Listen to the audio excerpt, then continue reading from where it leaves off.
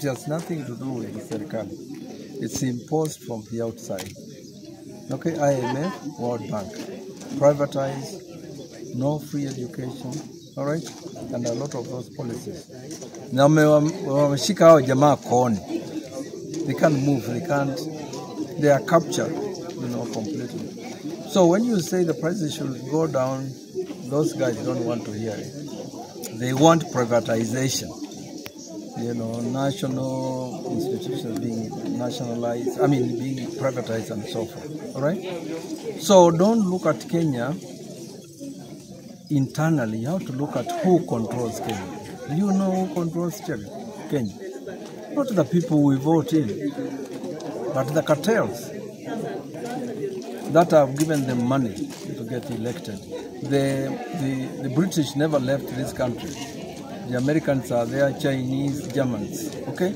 So there are foreign interests that are so powerful that our leaders cannot fight them unless they come to us, okay?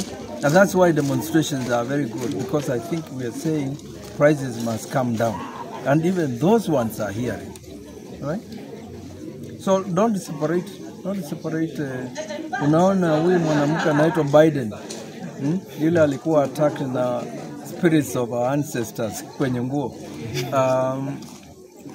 She was just coming to tell Ruto the step, which is that partnership, trade partnership, must go ahead. And the privatization. That's how they rule. Okay? Yeah, so you guys as the media, you have to start looking at issues that are in the national interest, all right?